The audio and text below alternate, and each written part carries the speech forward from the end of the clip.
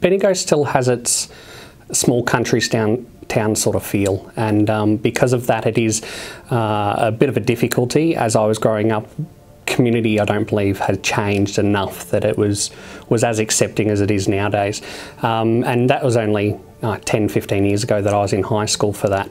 I didn't really find myself until towards the end of my high school years, and because of that, that atmosphere that was in school, that atmosphere that was in community, did make that a little bit harder.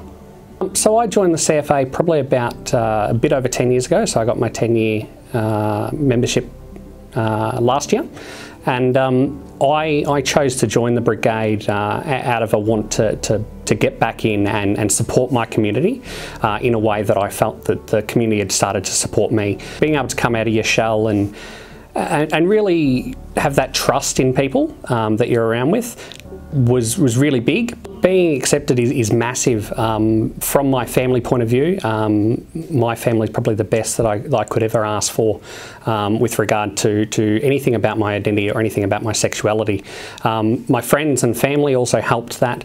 Again, being in that supportive environment makes things so much easier in identifying with yourself. You don't have any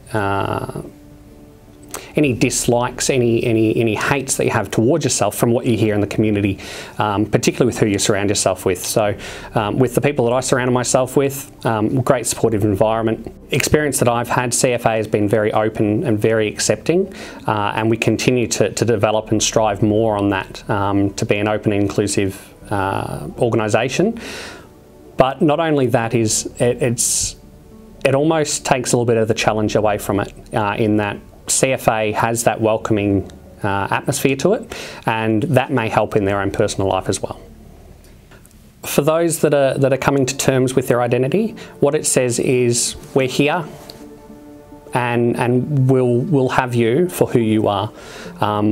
What we do in the community is giving back to the community, and with all the amount of people that we have that give their time to help their communities all throughout the state of Victoria, being able to celebrate that and see that the organisation is very welcoming, very accepting of that, means that that's not an issue that people have. They can sit that one aside and go, right, so how can I help my community by being part of this organisation that's ready to accept me for who I am.